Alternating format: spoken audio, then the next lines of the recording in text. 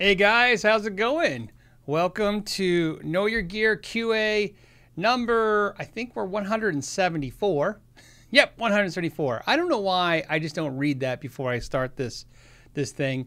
I put it in the description and then I act like I don't know after I just typed it in there about 10 minutes ago. But anyways, this is 174 episodes on YouTube of the live show. I think the podcast is at 200 and something. So this is the podcast live show. For those of you guys newcomers, it's pretty simple. If you're watching the rebroadcast of this, anything we talk about will be time-stamped in the description down below. I take the time to put everything we talk about in a timestamp so you can go right to it. And if you're currently live with me right now and you want to ask me a question or start a subject, you can start it with a question mark first. Lets me know you're talking to me. And also you can stream this on Spotify, Spotify, iTunes, iHeartRadio, all the places where you get podcasts, links in the description down below. I'd like to point out something fun and exciting. I think the podcast, I think I've said this before, has exceeded or surpassed the live show rebroadcasts, which is pretty crazy. And it exceeded a while ago, but I think I just mentioned it now. So a lot more of you are consuming it through a podcast as a live show. So that means a lot of you, I want to tell this story. I don't know if I told you guys, I had this weird experience and it was a while ago, but I was in I think I told the story, but I was in the grocery store and I was talking to my wife and some woman in a Fender hat was staring at me. Now this is pre-COVID, so I didn't have a mask. We didn't have masks on. And she goes, are you the guy from Know Your Gear? And I said, yeah. And then I was thinking like, oh, from the channel, right? I was like, oh, some person stopping me in the grocery store. This is weird. And then she's like, that's what you look like. She's like, I thought you looked different. She's like, I listen to your show every week. Thanks. And then she walked away. And I was like, oh, wow. That was my first time being recognized by a voice over a face, which is probably for the best. I have a face for podcast, as they would say. So today we have a lot of subjects to talk about, but one of the subjects we're going to start with was that I get emails all week. Every week I get emails, and sometimes you start noticing things. Like, for instance, if Ola England does a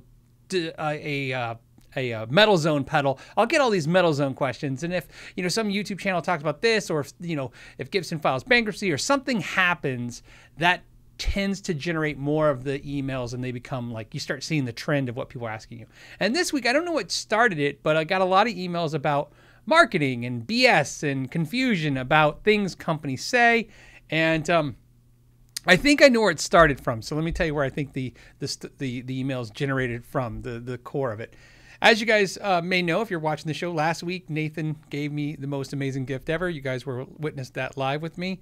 And then I called Nathan after the show and talked to Nathan and told Nathan that I wanted to make a video. And I told you guys I'd make it like by Saturday. And then I just thought about it going, that's not fair. That's not a proper thank you. So I wanted to spend the time on the video. Hopefully you guys enjoyed it, taking the time to thank each person and actually document this. For me, milestone occasion. I've never had anything like that happen to me before. That gracious, that grand. So again, thank you again to Nathan for sure. Man, I still overwhelmed. But what I was going to say was, I think a lot of you got excited about PRS, right? Nathan works at PRS. It's all PRS stuff. I saw a lot of people going, I'm going to buy my first PRS. And that's cool. It's great to see energy. And I'm glad that Nathan created that energy, and that's even better. But I think a lot of you, when you start with surfing, looking at PRS, there was a lot of questions about the TCI pickups and the tune capacitance. What is wrong with me? Tune, capacitance, inductance, say that twice as fast, pickups, and some of the stuff. And anyways, and then I got more questions this week, and it seemed like a lot of questions about marketing terminology, and I thought, we got to bring this up on the show. We got to talk about this. This is one of my pet peeves. I understand the means of marketing, and I definitely understand the benefits of dumbing things down so most people can understand it. And I think in marketing sense, if you want to dumb something down so that the average person who's not paying attention understands, I love that. In fact, sometimes my channel is predicated on that whole concept of, hey, how do I get somebody to understand a concept in 3 to 6 minutes where I know they're not going to watch 60 minutes of me talking about this one subject. But sometimes marketing just the opposite. It confuses you, and sometimes it's just pure BS. So I figured, you know what? Instead of doing a video about BS marketing, I thought, let's just bring it up on the live show and have you guys ask me what you guys think and stuff. And so to answer the question that I was asked this week about TCI pickups, tune, capacitance, inductance with Power Reed Smith, is that real? It's real in the sense, and don't worry, I'll give you the plain, truthful answer, but I want to give you this caveat, or not caveat, just this one little precursor. It's true in the same idea that Fender says, hey, we picked that speaker for that amp. And Marshall says, hey, we picked this speaker for this amp. Paul Reed Smith Guitars has put a beautiful marketing idea around the idea of like, hey, yeah, we picked out the right pickups for the right guitars. Now, there is a lot of truth to the capacitance, inductance, and there's more to pickups than just, you know, the milliamps or the ohms or the you know, the type of material, whether it's Alnico 2, Alnico 5, if it's ceramic. I mean, there's all kinds of stuff like that, but it's not that it's BS per se. It's well, the pickups are real, so that's what I'm saying. He makes a great pickup. That's for sure. He's done that. He's achieved the goal, okay? Especially if you're a longtime PRS fan. We used to not love PRS pickups as a community, if you remember. People used to buy $3,000 PRSs 20 years ago, and the first thing they did was put different pickups in them. And so much so that it actually irritated PRS guitars in the idea that, you know, they didn't like the idea of that. No one likes the idea that you buy their product and then immediately swap things out. Trust me, I know that more than anybody because let me tell you this, no company wants me to do a Sharp on my axe about their product. But I don't know if you guys wear that. I talk about Sharp on my axe and how hard it is to get sponsors. You understand, I've told you guys this before. No company thinks it's cool that I want to take their guitar and go, this is how you make it better. They're like, our guitar is better. What are you doing? So anyways, yeah, it's marketing BS for the whole of it. And like I said, there's nothing wrong with saying that. Everybody's got the right to put a spin on something. So it's a spin. So let's talk about what other spins there are. And let's talk about this. And the first question I see is, sometimes I don't listen to myself talk. It's from Christopher, who says, hey, Phil, Fender released the new Cunfi, boy, I say that wrong and you're going to be in trouble. It's C-U-N-I-F-E, Cunfi. I'll explain that in a second. Wide range pickups. Small builders say it's about design, not alloy. Fender claims otherwise. What's true? Well, you know, true. I hate that word because this is all opinion-based, but there's some information I can give you. So the capital C, small u, capital N, small I, capital F, small e is it's to break down the fact that they're cobalt, nickel, and iron, right? Which is a different makeup than what you would see in an Alnico magnet pickup, right? Okay.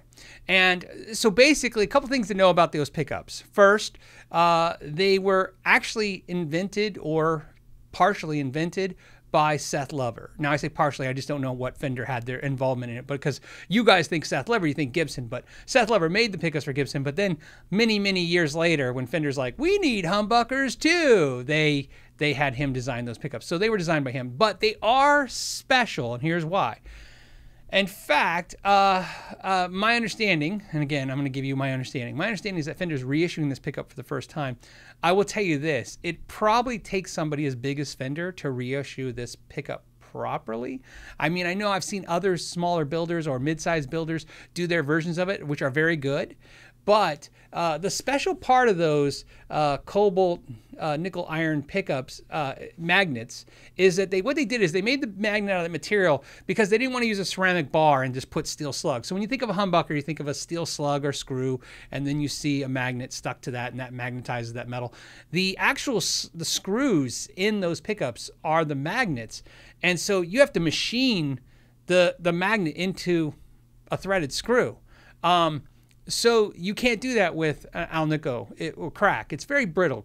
Ever mess with Alnico, it's very brittle. Now, keep in mind, I've never really machined any of this stuff. I only know like history information. Some stuff I can tell you from a practical knowledge, like, oh yeah, I've tried it. But pickups, I've done so much stuff with pickups, winding them and doing all kinds of creative stuff with pickups. But there's certain things that, like I just can't get my hands on. I've never really took apart one of those. Vintage ones are worth, oh, you could go like $1,000 for a set of vintage pickups from those Fenders. as high as that. I'm not buying a set of those and cutting them open just for my curiosity. But so is it special? Well, here's the bigger argument. Is it special? I don't know, because I'd have to actually, like with the Somnium guitar, compare the fake ones, because let's put it this way, I don't mean fake ones or new ones are fake. They've been fake since the 70s, okay? Somewhere around the early 70s, and again, this is all, you know, you can Wikipedia this stuff, you don't need me, but I can at least give you the guidelines of what you're supposed to look for. In the 70s, approximately, Fender stopped making the real ones and started making these fake ones, which are just, when I say fake, they're humbuckers like that had padding, and they just made the pickups look bigger, and it's like a facade kind of thing. You know, I don't know. Did people notice? It's one of those things. Did the first person notice because they heard a difference, or did they notice because they saw a difference, or because somebody tried to sell them the old one and say it's better? Sometimes there's a lot of vintage guitars are 50% amazing reality and 50% BS. I know I keep saying BS. I feel like a third grade school teacher. Can't say the words, but come on, we're going to keep it clean.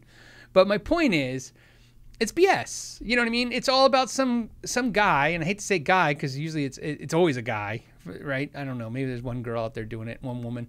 But it's always some guy telling you, oh, I got a blah, blah, blah guitar, and they've never made them like that since. And I always call BS on that because I'm going to stop saying BS. I call that crap because here's the reality. There are some things, it's true, that they can't make anymore. That's true, right? Things change, laws change, manufacturing changes. They physically don't make the materials like they used to.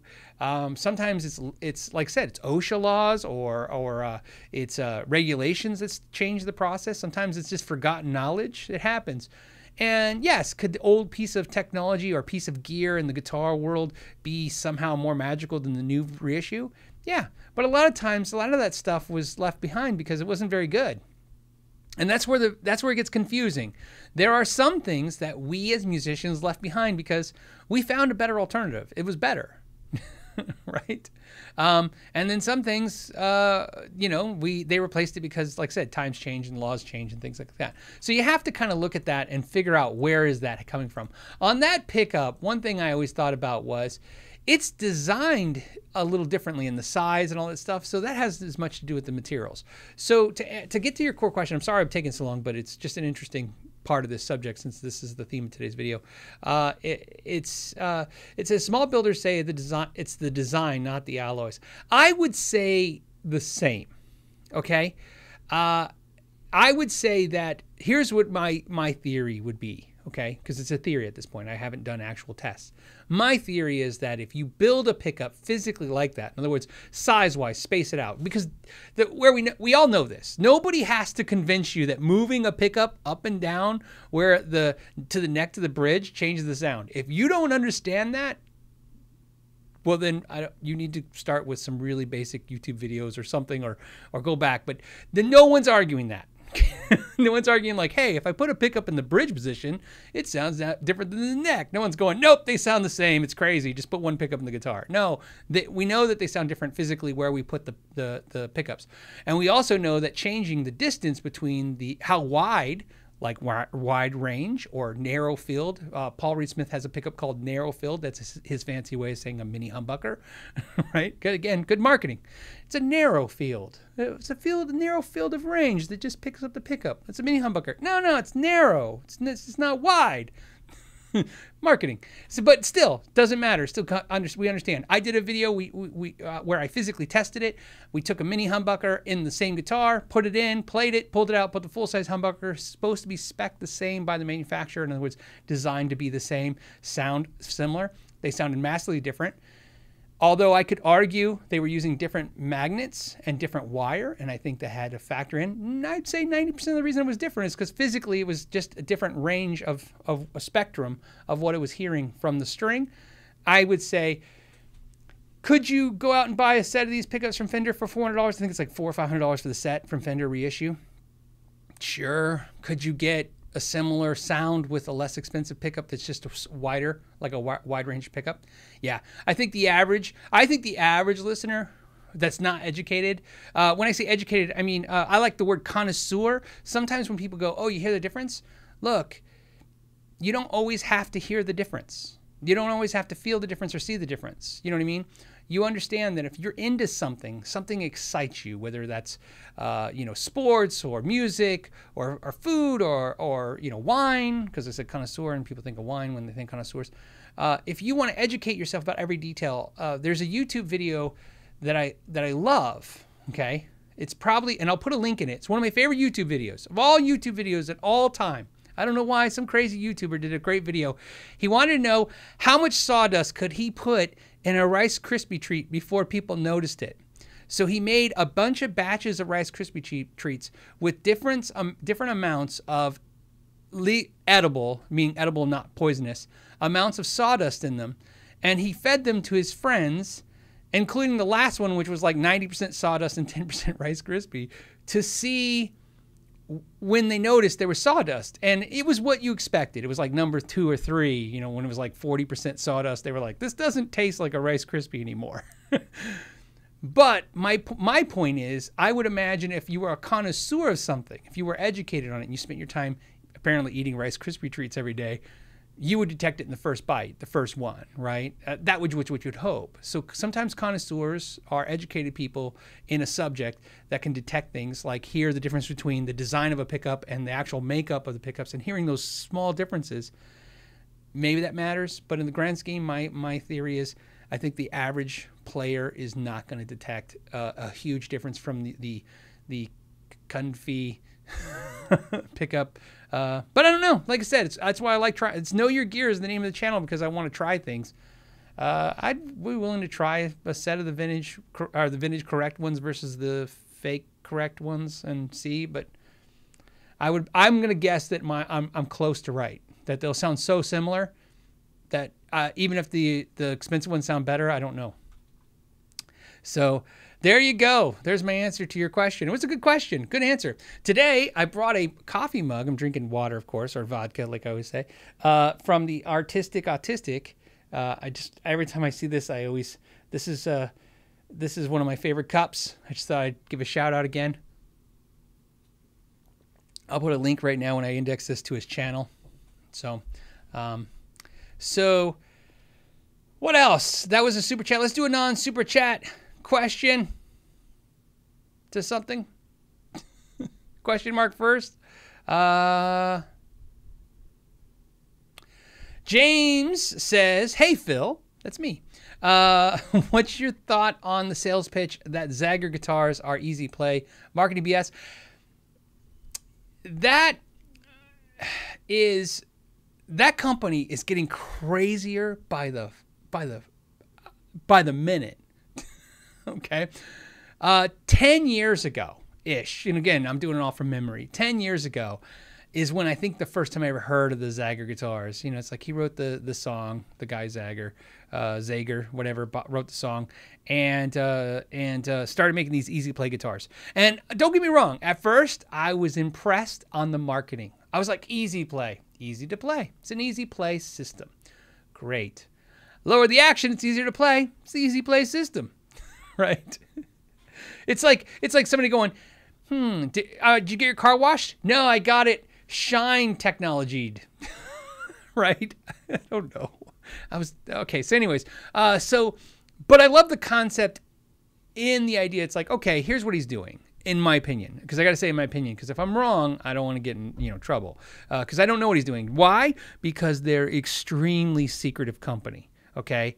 It doesn't take, I think a couple, if you're a diehard weird guitar creep like me, no, if you're a diehard guitar freak like me, sometimes you end up in these like 2 to 3 hour rabbit holes in the middle of the night in the internet, and Zager, whatever, ends up becoming one of those rabbit holes. And if you ever want to see and try to figure out what's going on with that company, it's a very just close. They don't tell you anything. It's like, think of this. Are they made in the USA? And then they're even vague. They're kind of assembled in the USA. Well, assembled is so loosely described when they're talking. That kind of implies like if they take the strings off and put new strings on and tuning keys, they're going to like, it's assembled in the USA. So where am I going with this? I'm going with this. So basically, you take guitars from Indonesia, which is nothing wrong, or China, because it's where everybody buys their guitars. And when you get them, instead of opening them up and inspecting and make sure the factory did it right, you pull them out and you do a full setup on them. And sometimes a full setup means the crown and level some frets or take care of a high issue. You guys seen a sharpen my axe? He's sharpening my axe. He's the original sharpen my axe guy, right? Let's give him credit. He was like, hey, I'm going to take an acoustic and fix it up. Except for here's the crazy part. When you're looking at the guitars, some of them are $2,500. It's like somebody going, okay, I'm going to sell you a $700 acoustic, and then I'm going to charge you $1,800 to make it play great. But I mean, it comes with like stickers and a t-shirt, don't get me wrong, in a case. I mean, those have value too. So no, it is creepy how creepy it is. It's like info late night commercial crap converted to guitar. Now, so you know, I never proclaim to be right. So what I'm going to tell you is this, because these episodes always get about 15 to 20,000 views, or not always. I shouldn't say that like cocky like that, but it's likely, and the podcast will do at least that or more. If the Zager guys hear me, I will pay to fly to your facility. I will film a video, and I will be totally unbiased. I will literally be there to do exactly what I've done many times before. I would love to share the Zager history and company with you guys. You know what I mean? As long as they're willing to, take the chance that, if they're full of crap, it's going to come out. But I would do it, right? I'll tell you what I wouldn't really willing to do. I wouldn't be willing for them to ship me a guitar and have me review it. Not that they would ever ask to do that, but I'm just saying I wouldn't be willing to do that on a video because that doesn't tell me anything. Here's the thing. I've seen things. I've seen I've seen stickers in their guitars placed kind of, again, like I said, I want to be clear how I'm saying this stuff. It appeared to be very creepily placed over where the manufacturing guitar was made. So it was like a Zager sticker over made in Indonesia. Now, some of that stuff could be people trolling and putting fake stuff up on the internet, but I'm talking about what I've personally seen. I've personally seen stuff. Now, I've personally worked on 2 Zager guitars, and this was a long time ago, so it could have been a different company by then, not different ownership, but, companies grow and improve. Those guitars were those at that time, I believe, and I'll just think of an example. One of them, the customer paid, I think they said $700 with the case, and my expert opinion, although they had I think at that time, they're like, my local luthier said he says guitars are 10 times the prices. Well, I was the local luthier, and I looked at it, and I saw basically a $399 acoustic with a brand name. It means it would be $400 if it had like a Fender logo on it, a brand name. And so it was marked up higher than I felt than what usually off brands would get. And it was all marketed off this Easy Play system. So it is a little creepy in the fact that it seems to be marketed towards people in that way. But again, that's how it appears. And again, it appears that way because when you go to get clear, easy answers off their website or off the internet, which, let's be clear, should be very easy to do. Is it made in the USA? Yes. These models are proudly made in the USA. These models are proudly imported, or unproudly imported, whatever they want to say. And, and this is what the company is. One of my favorite things about them was they used to post pictures of this shop in their ads, like of building guitars, but there's no footage of building guitars. Just show factory footage. Again, it's very creepy because we're talking about marketing BS. The number one thing, and I think is the worst thing when we talk about marketing BS, the number one thing that upsets me is when companies allude to being made in the USA. Because I know people from other countries sometimes like, no one cares if it's made in the USA. Well, you know what? A lot of people do, and the market knows that. A lot of people know they pay more. It has nothing to do with guitars, okay? I believe New Balance, and again, I'm just going off of a memory here. New Balance, I think, got in trouble for some of their shoes saying they were made in America, where they were essentially just mostly made overseas and then finished here in the States. And I believe they got in trouble for that. Now, again, if I'm wrong, I'm wrong. I just remember reading something about that. Again, I got to do this stuff off of memory of an article I read a few years ago.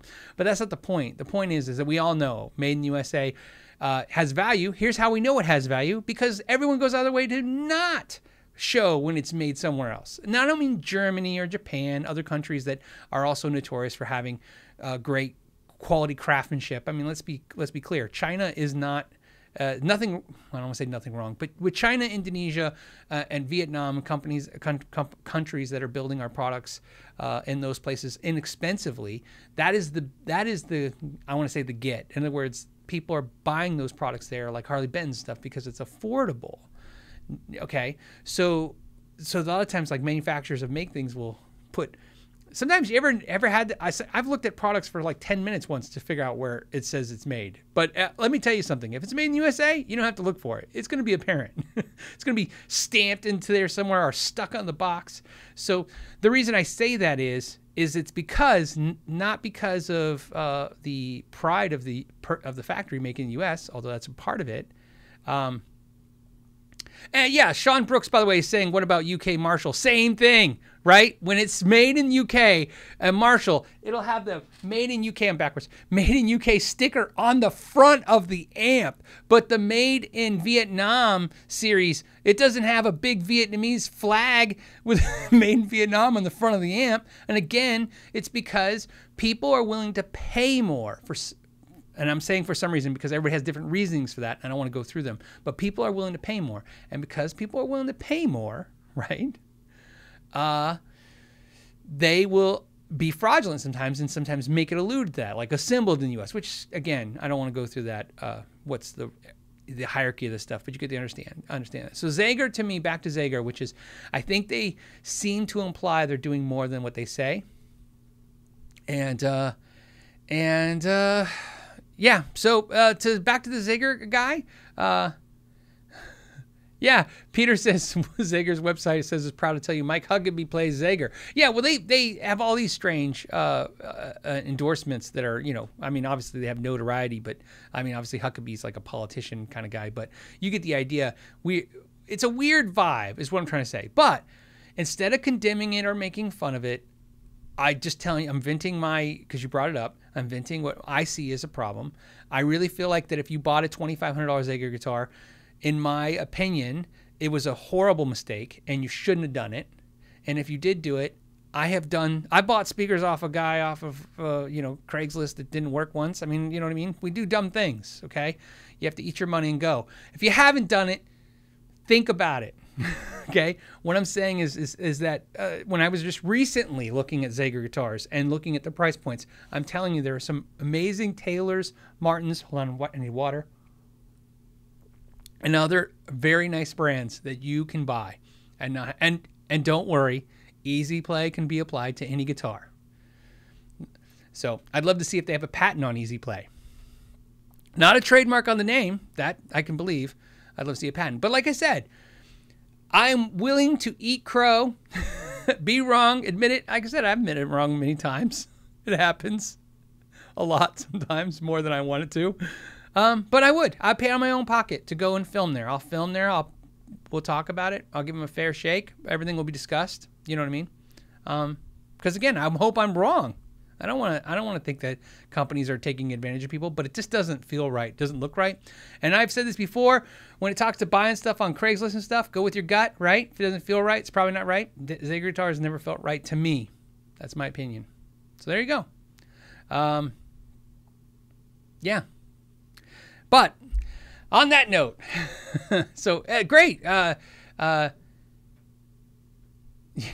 David Bruce says, do you have to buy it on Easy Guitar Plan? Yeah, you probably do. And then, C. Burgess. Okay, so C. Burgess said this great thing. He says, how did Zager modify other brands as now easy to play guitars? So my understanding, because I didn't really I wasn't involved in really paying attention as the Zager thing started. But if I remember correctly, it didn't even start as a brand of guitars. They started as they were taking some inexpensive price guitars and fixing them up. That's what I said. At first, it seemed like a very almost noble concept. It would be like, imagine a small mom and pop store took all their $100 Squier Epiphone-esque, whatever, Sunlight guitars and started putting $60 setups on them. Which is really like a great idea. You know what I mean? If you could do it, if you could pull it off, okay? We would do, in our shop, we would do this deal where if you bought a guitar from us and signed up for lessons, we would set them up. because that was the incentive. We couldn't make money on the damn guitar. We'd sell a guitar for $150. At $150, we would buy the guitar at like $105. We'd make $45. I was charging it at that time at, like I said, $70 for a setup. It didn't make any sense. But if you paid for a month of lessons at $100, the store would make like $30 on that, right? 25, $30 on that. Add that to the kitty. And then I would do the setup, which at that point we broke even, but the very next month we would make our $25, and if you stayed and you're successful, we would see the dividend of that, and then you would buy another guitar and more things. So it was investing. We could do it in an investment logic to do that. And we would pull it off sometimes because it was tough, because a lot of people buy cheap. It's weird. People usually buy the cheapest guitars aren't going to buy lessons. I know what you're thinking. If you only have $100, you don't have money for lessons. That's usually not how it works. It's usually the cheapest guitar concept of buying in a music store is the parent. It's the parent causing the problem, right? It's like, and you try what you can, but, they come in and they're like, Timmy wants to play guitar. Little Julie wants to play guitar. What do you got for $53? And you're like, I don't know. So, you know what I mean? I remember I would have guys come in and go, how much is this guitar? I'd be like, $3,800. And they go, oh. But I'd have moms in the store and I'm like, how much is this guitar package? And I'm like, well, it's $159. And they're like, oh my God, $159. And I'm like, yeah, for the amp, the guitar, the cables, the gig pack. I'm getting sidetracked, I feel. So, where were we? Zager guitars. Yeah, so the Easy Play system, yeah, I believe they did it at other guitars. And again, Easy Play is a setup. I think that's a interesting, and like I said, I don't mind the terminology. I think the terminology and the marketing of the Easy Play idea is ingenious. You make a guitar easier to play, right? By setting it up a little better, or lowering the action, or changing a little bit so it's a little easier to play. Makes perfect sense. However, the rest of it seems a little strange, right? Little strange. Okay.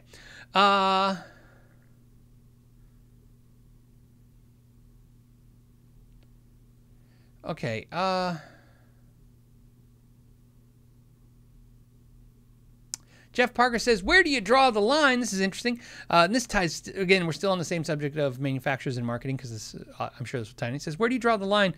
Most Floyd Rose guitar bridges are made in Germany.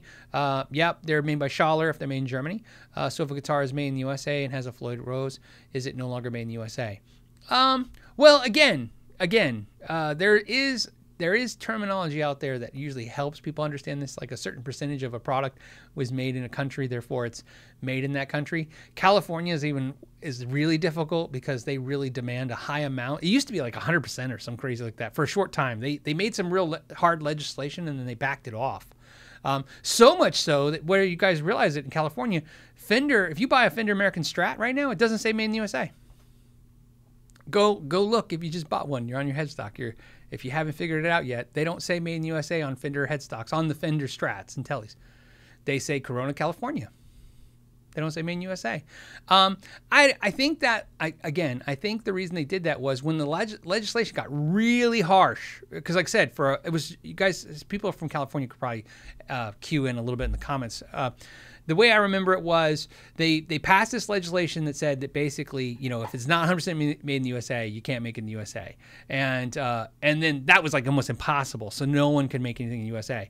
And so a lot of manufacturers were threatening to leave California going, hey man, if I'm going to build a guitar 90% here, but 10% import parts and I can't say made in the USA, I'm just going to go overseas. You know what I mean? That really didn't happen. They didn't really threaten it like that way, but that was the argument. And then California backed it off a little bit because I remember all of a sudden it changed. Some of the terminology changed, but I think Fender at that point just said, "Screw it, we're just going to leave Corona, California on the headstocks and just call it a day." So where does that line happen where something's made? I think it should be an obvious thing, is my opinion. Okay, again, I don't want to go about what the laws are. I want to go off what I feel. Here's how I feel. I think all of us know. Here's a good way to look at this. if you make food, if you make dinner tonight, you know how, if you really made dinner or if you reheated something. Okay, right? We use the term "I made dinner" very loosely as a society. Like, I made dinner tonight. What'd you do? Pregu salsa, noodles, spaghetti, right? Did you really make dinner? I mean, technically, you made dinner, right? Oh, I added some garlic powder and some salt, so I did make it. It's my special recipe. So same logic, right? I think everybody deep down knows what really, you know what I mean? When you really make something versus when you just put the finishing bow on it and then said, yeah, it's made here. But that's not even what I'm arguing. I'm arguing the total flat out, not even lie. You know what I mean? Just the flat out, like, misleading you by saying, like, here's a marketing term that I love, that I see so much: designed in the USA, made in whatever, right? UK's too, by the way. Designed in United Kingdom, made in Vietnam. It's truthful, but it's marketing, right? There you go. So again, there's marketing terms, and I don't think that's made, I don't really feel like that was made to trick you into thinking like, oh, it's made in the UK. And then you're like, no, it's not. It says it's designed in the UK. And you're like, oh, I thought it said made. I mean, yeah, you might have that confusion, but I think most people, if they read designed in UK, made in Vietnam, I think in today's day and age, we know what that means. Like, right, they made the prototype, they sent the prototype over to Vietnam, they mass produced it, but the company that owns the product at least developed the product, versus what's called a repackage, where basically they were in a Vietnamese factory and they're like, what are you making over there? And like, we make these amps for Joe-Yo and Harley Benton. Like, Marshall's like, cool, put our name on those too and give us 60,000 of them. Like, that's a different concept, right? Repackaging an existing product. Toy collectors know what repacks are probably more than anyone, because toy industry is like most notorious for repackage. So, all right. And then Eddie, thank you, Eddie. What a great question. I love these kind of chats on these subjects, because a great question. He says, why don't manufacturers state where the guitar is made on the instrument? And he says, why don't they? Well, they do, but sometimes you're right. Sometimes they don't. Why don't they? Well, well, we know why they don't. I just thought it was funny that you asked it like that. Why? Like, in other words, why wouldn't they want to? Well, we know if it was made in the USA or United Kingdom or Japan or Germany. And again, if I'm forgetting your country, don't get offended. We know what countries push higher price points, and that's what it is. Think of it like cars, so no one gets offended. In the United States, a BMW costs more than a Ford, right? We don't have to argue anything. That's just a fact. BMWs cost more than Fords. That's a fact. In the guitar community, American-made guitars cost more than Chinese-made guitars. As a whole, I know somebody out there is going to be determined to find, well, this one Chinese guitar is more than this one. Yeah, there's exceptions, but just like there's a Ford truck that costs more than a BMW, there's exceptions, but we're talking about as a whole. So as a whole, companies want to dissuade, I don't know if dissuade is the right word. Companies want to unhighlight the things that are not going to help the guitars get a higher price. That's my way of saying that. And highlight the things that will. And then Joey says, is Fender Custom Shop marketing BS, or is it worth the price tag? I proudly say this. I've said this now for many years. I own a Fender Custom Shop. It's one of my main guitars. I love it, and it's BS. I know that sounds contradictory, but here's what it is. I wanted it. I bought it. I do like it. I've never bought another custom shop again. It's not because they're not quality. They're great quality. One of Fender's faults is their strengths in my mind. Fender is a company, I always felt this way, Fender is a company that can make you great, inexpensive stuff. So because they make great, inexpensive stuff, like Mexican Strats, fantastic. American Standard Strat, professional and performer and all this stuff, are fantastic.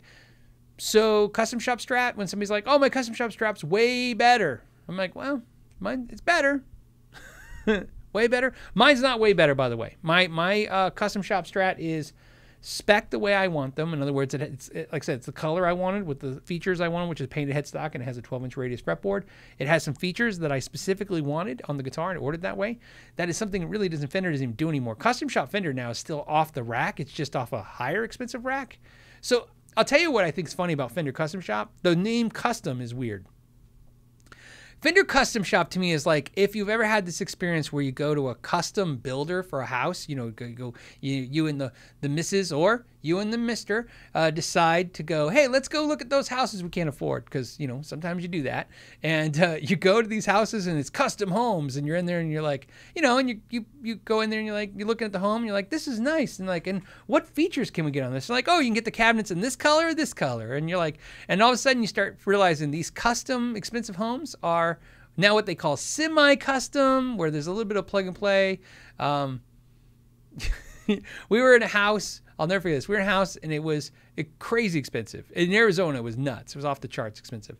And one of the things my wife asked was, because it had 3 bathrooms, and it was a beautiful home. And my wife just asked in passing the agent, the person that's showing the model home. She's like, but all the bathroom showers? And she's like, yeah. And she goes, in the master, can you get a tub? And she's like, no, to get a tub, what you'd have to do is you buy the house the way we make it, and then afterwards you can get a plumber to come and rip the shower out and just install your own bathtub. And that was a custom home builder. So that's how I think of Fender Custom Shop. It's like, wow, I love Strats. I always wanted one special. Can I get a Strat this way? And they're like, well, we'll ding it up. We'll scratch it. We'll put some cool pickups in it. And you can pick 7 colors. So again, cookie cutter custom. Thank you, Christopher. Yeah, it's Fender. And so you know, every insult I have is never meant to be. Again, I'm not trying to slam Fender for this, because I understand why they do it. I don't like it, but I understand it. Why? Because Fender sells gazillions of those things. So if anyone goes, why are they so stupid? Well, they're so stupid laughing to the bank. That's why they're so stupid. So, all right. All right. Guitar 1952 says custom shop necks are generally much better. Yes, they are better, because all guitars are better the more hand time on them. That's a fact. There's just no way around that. No one's been able to disprove that. Let me give you an example. Like I said, you go to factories, and here's something you notice about all factories. They pull it out of the machine, and you're impressed. They're like, oh, they made a body, and then they made a neck, and they fit it in. Everybody's seen this video. There's like every factory does it. Like, I made this neck on this machine, this body, and watch this. And you stick it in the pocket, and they go, no glue or anything. It sticks in perfectly. That's how tight the tolerances are. And we always go, ooh. And then you pick up the guitar, and you're like, yeah, I wouldn't freaking play this thing. This doesn't feel great yet. It won't feel great until somebody's hands are sanding on it and finishing it. It's the finish time. Do you know why a cheap guitar has such horrible fret ends? Because it takes 20 minutes. I was going to say 15, but really it takes 20. To do a fret end dress, I did a fret end dress on Dovey Doss's guitar in that video. That fret end dress, obviously I only gave you the highlights of the fret end dress, but I think I said in there, the fret end dress I did on that guitar was about 11 to 15 minutes. That's how fast it takes me with one of those files just to go and just polish off the fret ends, okay? So if you hand me a guitar right now, I do it for people all the time. I can do it anytime you want. I can fret and dress your guitar, pretty much any guitar, let's say 20 minutes in front of you, right? And just polish off the fret ends, okay? So obviously that's not because magic, that's because I've done a lot of them. Somebody who's doing it all day in a factory are gonna probably even be faster than me, because again, you know, I'm doing 1 a day, 2 a day. They're doing 40, 50 a day. So here's the problem. 20 minutes is a long time in a manufacturing process. 20 minutes is horrendous. It's 20 minutes on a guitar that's gonna street for $169, to have an employee spend 20 minutes on one thing on that guitar, and that thing is just to make sure the frets feel nice, is a very hard thing to justify in pricing, even at whatever the labor wages that everybody talks about. You know, like, oh, the wages are slave labor wages. I'm like, yeah, and that tells you something. Even at those wages, it's impossible to put that hands on the guitar that long. So custom shop guitars as a whole should always be better because somebody is supposed to have their hands on them for much longer. In fact, some companies, and I think Fender's one of them, will flat out tell you when you go there, that's what it is. They'll tell you the time factor. There's a, like, you know, on this guitar, they spend, let's say, 15 minutes fret dressing it and doing the fret and the neck. And then on this guitar, they spend, you know, 20 minutes on this guitar. Nathan, as you guys know Nathan, because he gave me a guitar, Nathan told me once, and it made total sense, that when he's buffing PRS guitars, and he's probably in the comments, so if I'm wrong, Nathan, please correct me. I think he was saying he has to spend an hour or an hour and a half on a core guitar, but only like 30 minutes on a S2. I think something like that, buffing. And that's the same job. So think about it, he's buffing. So he's obviously, he's handing a guitar, a core guitar, to somebody after he's buffed it that's supposed to be like glass and perfect, and the S2 is very good, right? Same thing. That's just how they got to factor that in. So yes, guitar 1952, I agree with you. Custom shop necks are generally much better. And that's why I'm saying custom shop guitars are going to be good. But the question is, you know, how good is that price, and how exciting, or not exciting, how exclusive is that? It's not very exclusive as a whole, in my opinion. Okay. I've been ignoring some questions. So let me get to some real quick. Hold on a second. Let me refresh. Good time to drink some water. I feel like I'm just constantly drinking water on the show, but I am just constantly talking. Okay. Okay, Matt Wells says, hey, Phil, I love the vintage sound, but most vintage guitars are out of my price range. Do you think it's ever worth paying big sums of money for vintage pickups like PAFs to try to get the sound? I have played vintage PAFs. I've played vintage pickups. That's something I can definitely tell you that I've done. Not only played vintage guitars, but I've literally had intimate time with all kinds of exciting pickups through my store years, through the YouTube years. You know, I mean, you know, so there is something great about the pickups. The fact that they're old and the magnets have softened, and the different materials and the way they constructed them, whether they're sand cast or the newer ways they make them that are more kind of polished and perfect now. So my answer to you is this. Yes, vintage pickups are really good, and I love most of the ones I've played. They all have some kind of, I would say, sweetness that I love. It doesn't even matter if I'm talking about single coils out of a Strat or PAFs out of a Gibson or something like that. But what I will tell you is this. There are tons of builders out there that spend insane amount of time figuring out the magic, which isn't magic. It's just reverse engineering it. And in my experience, I've come across many of those, many times. So to answer your question, Matt, no, I wouldn't buy, me personally, I wouldn't pay crazy money for vintage pickups, but I do, because I do currently do now, pay, let's say, way higher than what the market trend of pickups are to get special pickups from special builders. And that's why when I did the Dr. Octave pickups, that's why I highlighted those. I'll highlight small builders like him, because what happens is you learn, this is the trick I've learned, and Matt, please take this to heart because it's good information to know. What I've learned is this. What makes a pickup expensive is the builder's reputation. So trying to find the next good builder on a pickup is a magical thing to do, because you're going to find the guy who's going to soon get $300 a pickup, and you're going to get him for $79 a pickup. That's what you do. And that's why sometimes it's fun to try pickups from builders. That's why sometimes when a builder's like, it's $150 for the set, I'm like, send them. Because at that point, I'm willing to try, because if they're great, I'll buy another set immediately. And like I said, because again, you know what I mean? There's the thing, you know, you get the idea. So that's my advice to you, Matt. You could buy the vintage pickups. I would try to find the recreations that are really good. I think you'll be fine. To the point where I don't know if I would, I mean, I wouldn't try to bet money to see if I could hear the difference between the two. Let's see. Hold on a second. Neil says, hey, Phil, I have a chance to buy two. He's going to buy two guitars. Okay. He's going to buy two. You know this. We always tell you to buy the guitar. He's going to buy two 2012 DBZ Barchetta guitars, unused for about $700. They are used as wall display. Okay. What do you think of that model DBZ? The price, question mark. Is there anything I should be wary of being unused? Is there anything I should be wary of being unused? No, I mean, here's the thing. Look, inspect them, visually inspect them and check them. Make sure that there's no issues. Sitting on the walls, collecting dust shouldn't have any issues. Nothing should happen from that. The DBZ guitars from 2012, here's what's cool, man. They're made in the World Manufacturing Factory. They're made in Korea. So they're very good guitars. And the design's really good. And the look's really cool. I feel like, okay, I got to make sure. So I'm going to give you both answers because this is important. If you're telling me you can buy 2 of the guitars for $700, yeah, $350 guitar, that's a good deal. Do it. Now, as I say good deal, not a great deal. I've seen them that cheap. You know what I mean?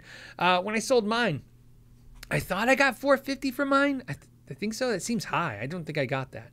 I might have tried I think I tried to get 5. I might have. It's been a while now since I sold mine.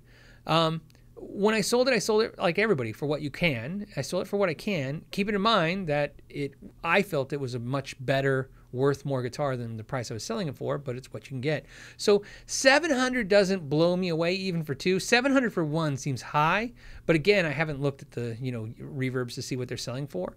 But if you really like them, $700 for both I think it's worth it. In other words, you can try them, enjoy them. One of my favorite things to do, I think a lot of us do it on this, in this community and on this channel, is if you can buy a guitar at the right price, you buy it. Like I said, I call it park your money. You park your money into the guitar, you play the guitar for a little while, you enjoy it, you sell the guitar. Try to think of another situation where you could do that. It's amazing. Could you imagine, like, I bought a TV, I watched sports for, a couple months, and I sell the TV for what I paid? I mean, I don't know why TV is a bad analogy, but you get the idea. The whole idea that you can buy something, enjoy it for a little period of time, and if you like it, keep it, but if not, sell it and be out nothing is not a high risk thing. It's fun to do as a collector. So yeah, but like I said, 700 piece, I'd say no. 700 for both, I think you're safe, and that's without me looking at the current trends on Reverb to see what stuff's going for. Tom says, new Princeton Reverb has a hiss above volume 4. My other amps don't do it. Mostly goes away when I ground the strings. Is that okay? Just need a noise gate. I shouldn't need a noise gate, but what I would like you to do for me, Tom, is try and put it at volume 4, but turn the reverb. You can turn the tremolo off just to be safe too, but turn the reverb off. Okay. So believe it or not, some of those amps, Princeton's, as you know, I have a couple Princeton's, I like them, but sometimes Fender amps will get a hiss. And sometimes, if you're lucky, if it's doing it, so here's the good news. If it's doing it and it's your reverb, what I would do is pop those, obviously turn the amp off, wait for it to cool down, and pop the preamp tubes to your reverb and tremolo.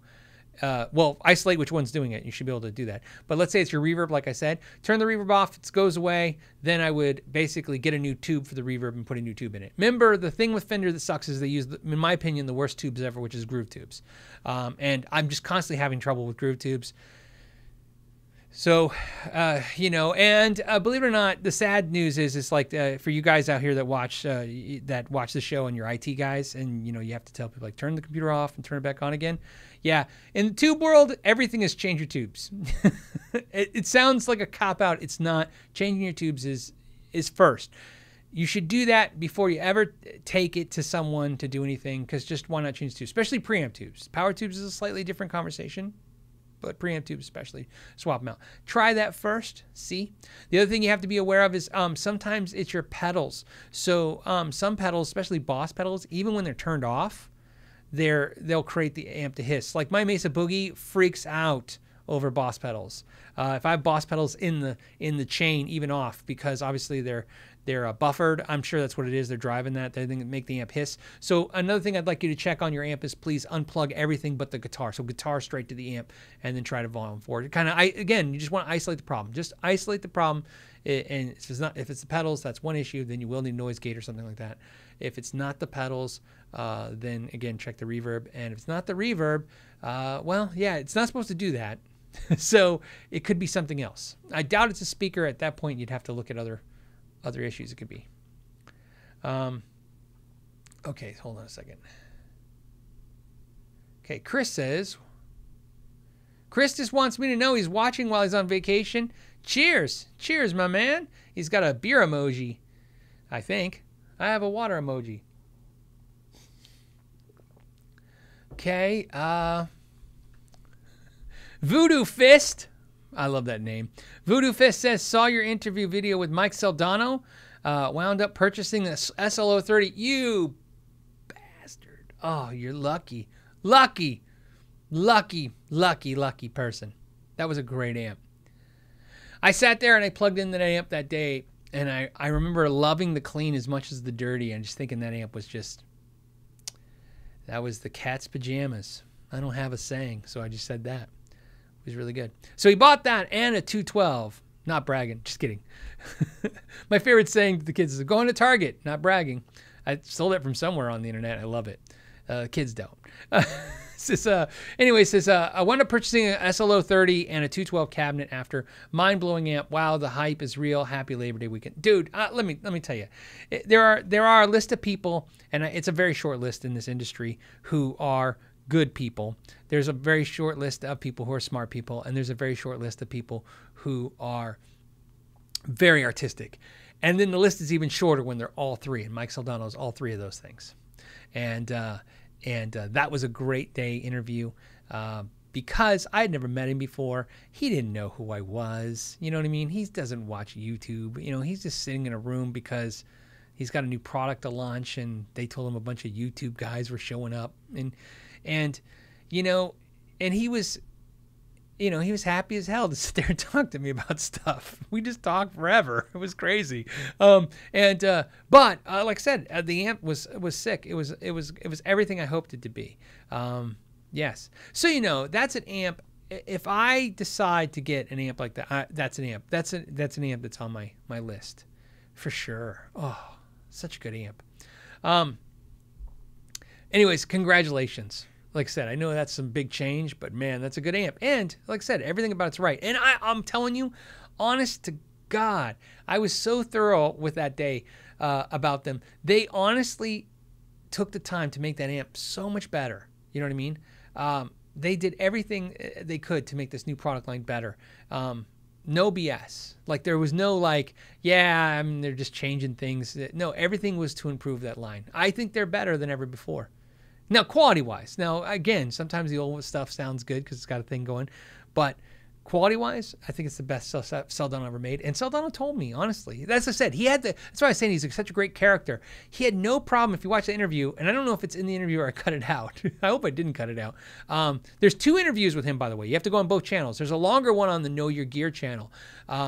That's the better one of the 2, but you know, it's just how it works. That was the longer one I sent to the patrons, and I gave the short one to the main channel, and then later I put the patron version on the smaller channel. But he had told me an honest truth that I'd love to hear, which is he said, look, man, he's been running his business himself all these years. You know, he's got to put out fires every day. He's got to deal with customers. He's got to deal with stuff, and he just didn't have time to improve the amps. And so when he sold the company to Boutique, who owns it now, and now he can help design the amps, and he can do the part that he's good at, which is designing amps. He doesn't have to like, hey, I have to sweep the bathroom next. You know what I mean? And my experience, a lot of times, sometimes that's a sign of failure. Not a sign of failure, but the company goes to hell when the owner loses control like that. But in some cases, and I think this is the case, it's a big improvement because it takes the person who owns the company and it stops making them the person who's now the accountant, the like I said, the janitor, all those things, and lets them focus on the thing that we really want them to focus, which is making really great amps. So I feel like I just kind of beat that subject to death. So let's go to the next one. All right, the Convert says, I know I'm not doing these order, guys. Just bear with me. The Convert says, hey, Phil, I noticed some great gear seems to never get talked about. Oh, okay. What is it? I have a PRS S2 Vela and an orange OR15, and I think they are both great. Why do you think they don't get attention? You're the best. Aha! I have given the S2 Vela attention. I did a video with it. I will put a link in the description down below, with Warren Hewitt, who is amazing. And that's one of my favorite videos I ever did. And we did the Vela. In fact, I convinced him the Vela. I was like, you got to try the Vela. It's amazing. And then he loved that Vela so much, he has one now. Like I said, it's great. So we did that one. Oh, Orange is easy. I think I've told this story. Orange reached out to me one time a couple years ago at Christmas and said, hey, would you be interested in trying out some product for videos? It was at Christmas time. It was really busy. I was dealing with some stuff. And I was like, I can't do it right now. And then that ended that relationship. So in this business of YouTubing, sometimes that's the case. I didn't know that for many years, okay? That's what makes this kind of a tough gig sometimes. When companies reach out, you don't realize, like, apparently you can't say, well, I don't say you can't say no, but you can't say no. You know what I mean? You can't say, like, I'll be like, oh, because I do it all the time, as you guys know. I'll be like, I can't do it right now. I can get to it later. That literally means, like, we'll never talk again because they'll never, so Orange, that's what happened to Orange. So I guess my opportunity was, hey, you want us to send you a product? And I was like, I'm kind of busy. I'd love to do it later at the at the beginning of next year. And then I never heard back from him. And I think I messaged him out once and never heard back. But like I said, their stuff's great. Like I told you guys, there's just nobody locally selling this stuff that I can get my hands on, you know what I mean, in a way. And everything I've played, I liked. So,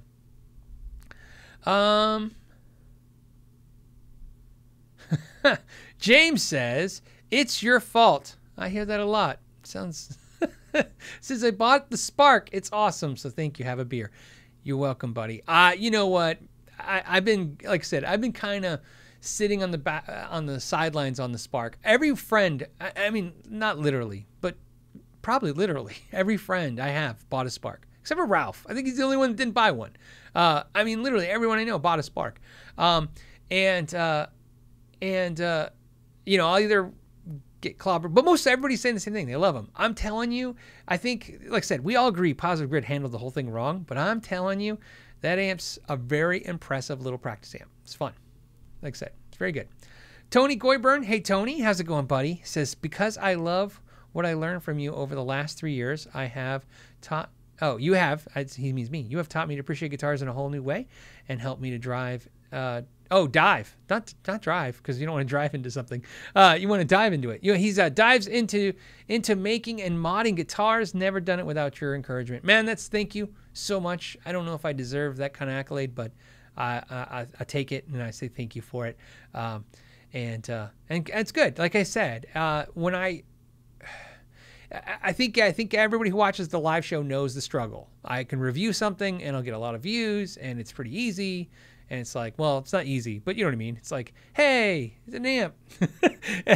And then I do a video and like, this is how you fix this thing. And it gets way less views.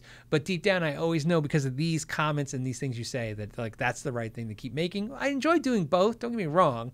But sometimes, like, I'm not going to lie, an unboxing video, you see me doing an unboxing video. I don't think I've ever done an unboxing video where I was like, man, it was so much work. It's like unboxing videos like, that was fun. It's usually fun. The editing is usually some time, but not much. But yeah. So I mean, it gets hard to not lean into that. I think that's one thing. I remember, as much as I make YouTube, I'm a fan of YouTube, and I watch channels. And one of the things I watch on some of the channels that I like is not all of them, but a few of them started going down like what do you call it?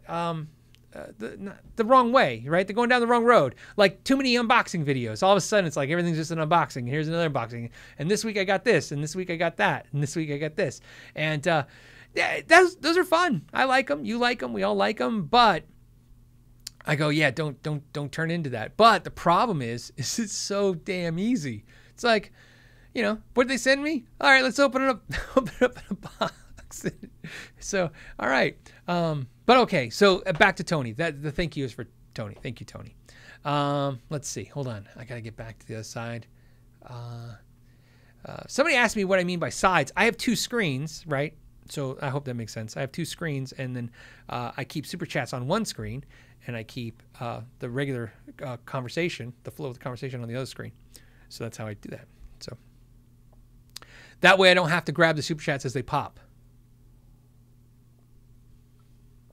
It allows me to jump back into the conversation again. Okay, speaking of the conversation.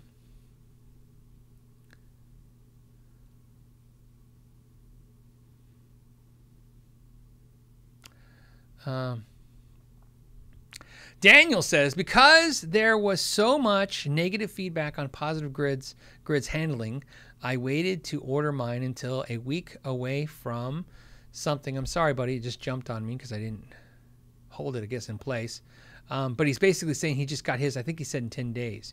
And I think I said this. Please understand. Now, don't yell at me if the price goes up, because I don't know if the price goes up. But like I said, anybody who's concerned about wanting to buy one of those amps but doesn't want to deal with any of this, like, will they ship it, won't they ship it? Because everybody's been nervous, but everybody I've been talking to is like, yeah, I've been getting it pretty quickly.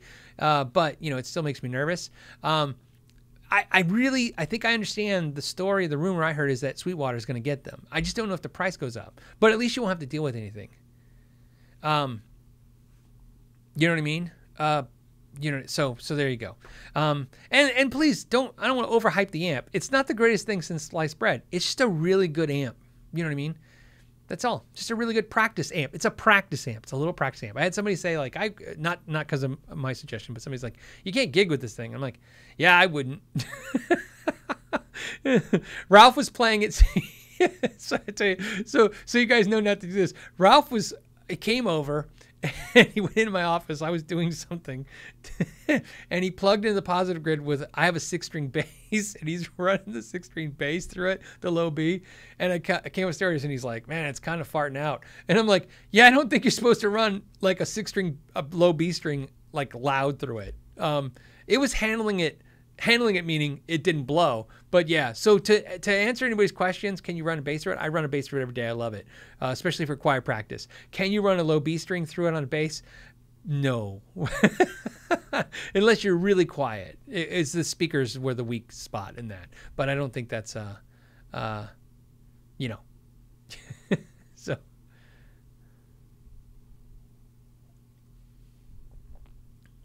Caesar said, if all you did was unbox, I wouldn't mind it. Yeah, you know, I wouldn't mind it either. Like I said, it's not easy because I don't want to allude that anything's too easy. But it's, as content goes, I don't think I do. I can't think of. I'm just, so you guys know. See, I'm pouring water. It's funny. So now I have this. I don't know what this is. Thermo flask, sponsored by Thermo Flask. It's not, so you know. It's a weird thing. As you get older and the world changes on you, and then you get weirded out by things. This thing is aluminum, and it has this little locking spout. My wife bought this for me. This is the thing that keeps your water cold. I swear to God, this is not a commercial. I'm not associated with these guys at all. I didn't even know what it was called until I just read it now, because I'm going to sound like a commercial. But here's the thing. It keeps the water ice cold. It's kind of a weird, you know, as you guys all have these dual layer things that keep cool. But what weirds me out about this is it totally makes me laugh, because in the Army, I would never drink out of my canteen. Just the idea of drinking out of a metal container with that stupid, same thing, that turn thing, and you flip it and you drink, right? Remember Basic? Anybody Basic? Drink water? Drink water! And I went to Basic in October, which is the worst. So the whole time you're marching, you have to drink water. And then to make sure you drink the water, they made you open up your canteen and hold it over your head. And then some of the privates, the water would just go over their head because they didn't drink all their water. Anyways, my point is I drink this now, and that's all. I have flashbacks to the Army of how I didn't want to drink out of these things. And now my wife's paying $40 or whatever, the $20, whatever these things cost, so I can drink water out of them. It's just funny. Right? Next thing I know, I'm going to eat bologna and cheese again. Green bologna and cheese. For those of you guys remember green bologna and cheese.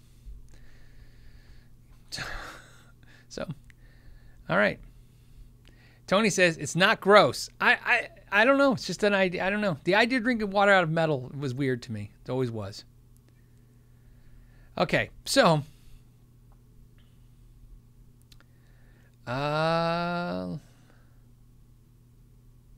RNA is talking, but RNA music, he's saying live streaming is easier. Maybe. I actually think unboxing is easier than live streaming. Because when I do live streaming, I think it's not the hardest thing ever, but sometimes I'm reading all these questions and I'm trying to think and you know, it's actually, I'll tell you, what's hard about live streaming? Watching this thing after I just did it. Because after we end these things, I watch it and I timestamp it all.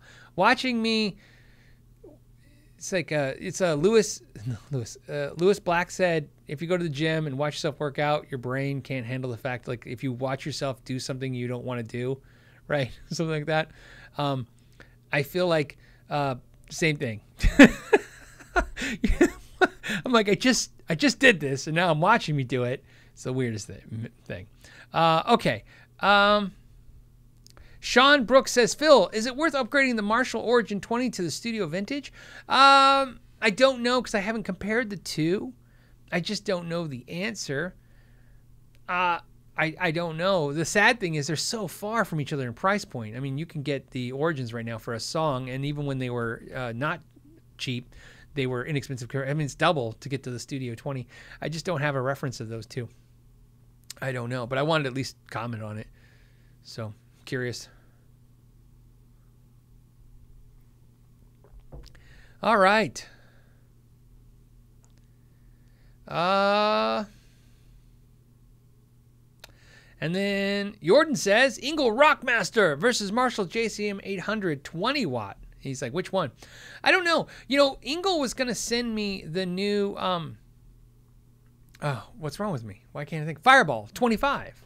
But, you know, it's COVID, so I haven't sent it yet. But that was as far back as like September of last year. They were going to send it. And then, you know, it hadn't come out yet. I don't know if it even come out yet. Has it come out yet? It's kind of, I've seen a little bit, but not some places. But they were supposed to send one so we could check it out on the channel. But I haven't seen it. So, no, not familiar with it. And here's why. This is why I'm telling you that story. I was going to buy an Ingle Rockmaster. I've had this problem now a couple times with companies, guys. I want you to understand some of this stuff. I always tell you guys this stuff because I just want you to know, you know what I mean? Try to be upfront about stuff. Sometimes I just decide I'm going to buy something, like a Rockmaster amp. I decided that. You know, sometimes I'll have to go, oh, maybe I'm going to get, I don't know, the new blah, blah, blah pedal. And I decide I'm going to do that. And then a company reaches out to me and goes, hey, we want to send you this. So like, I'll give you an analogy, a story, so it's not specific to a company. It'd be like if I decided I'm going to buy the new Fender Tone Master amp. And I go, yeah, I'm going to buy that. And then Fender calls me and goes, hey, we're going to send you this amp. It's different, but you're like, oh, okay, well, then I'll wait. I'm not going to buy a Tone Master amp until they send this amp. What happens if I like that amp? Maybe more, right? So like the Rockmaster, I've been wanting a Rockmaster, and when they were like, oh, we'll send you the Fireball 25, I'm like, oh, well, crap, they're going to send me the Fireball 25. What happens if I like it more? And I've already bought the Rockmaster. I'll have to sell the Rockmaster, deal with all that. So this happens sometimes on the channel where a company, you know, so I'm just waiting. So here's what I'm saying. If I get the Fireball 25, let me tell you what's going to happen. I'm going to love it and keep it, or I'm not going to love it and I'm buying the Rockmaster. There you go. So that's the answer. So to answer your question, Rockmaster versus the JCM 800, I'm not saying they're so different. I can't say they're so different. They're so different. But me, I would pick the Ingle over the JCM 800 because I had the 20 watt JCM 800 and it was nice. I liked it. I ended up not loving it. All right, let's hop over. Let's get some of those super chats because we're gonna have to button this episode up pretty soon. And while I'm reading, I will drink.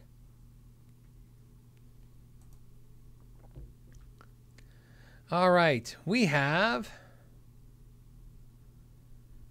looking for something cool. What do we have that's cool?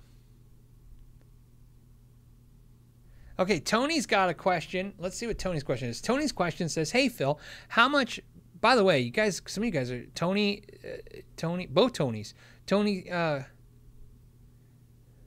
Franconi and Tony Goyburn, both you guys crazy, $25 each. That's nuts. Thanks for the super chat. It's very, very gracious of you. Says, hey, Phil, how much of a difference would one feel between a 9.5 versus a 12-inch radius on a Strat neck? Also, what would be the optimal fret size? Okay, you'll notice it. It's not subtle. It's not subtle. It's obvious. I have both 9.5 inch and 12-inch radius fretboards on my Strats, and what I will tell you is I can tell immediately touching them. You know, I mean, if you hand me each one of the guitars, I know immediately when I'm playing them. They're different. Believe it or not, like I said, my Fender Custom Shop is a 12-inch radius. I really like it, but owning a 12-inch radius fretboard Strat for all of these years, what I've really learned about myself is 9.5 is where I like it. Which is funny. I got the 12.5 made because I was like, I don't like 9.5. I like 12. You know, Fender got it right. 9.5. So, I like the 9.5 over 12. You will notice it, vice versa. It's for sure. What would be the optimal fret size? For me, my favorite thing that Fender's done, and that's probably another reason why I like the 9.5 right now. To me, the American Professional Strat with the vintage tall fret wire, it's the thing for me. It's my favorite guitar by far. It's sometimes you're lucky. What I mean lucky is you don't fall in love with the most expensive damn guitar on the market. Right? The American Professional Strat is expensive, but it's something that can be picked up, for about $1,000 to $1,200, which is a lot of money, but it ain't no crazy PRS Gibson money at that point. So I mean, it's still somewhat of a realistic price range for a guitar in the used market. I loved it. Vintage tall fret wire on the 9.5 inch on the American Professional. I absolutely love it. I have 2 American Professional Strats, and I love them both. Absolutely. In fact, I think I've said this. I like my green. If you've seen my green American Professional Strat, I like that guitar more than my copper Strat. I just like the copper Strat in the idea that it's special. So, I mean, they're both great, so I can't really say like, oh, way better. But I like the green one better. I like the way it sounds a little better. I like the way it plays a little better. Feels better. But the copper Strat is just cool because no one has one. Well, not like that. You know what I mean? So it gives you like a kind of cool feeling. You know what I mean? Like, oh, I have something unique. Unique's always fun. Okay, let's see. Nicholas says, currently have a Fender Ultra Strat, Fender Pro. Oh, yeah, you know what? Hold on. Dude, I don't know why. I'm sorry, buddy, but that just jumped. It's the worst when I have something and then it brings it, like the computer updates and brings in all the new ones. So hold on, Nicholas. Give me a second to get back to you.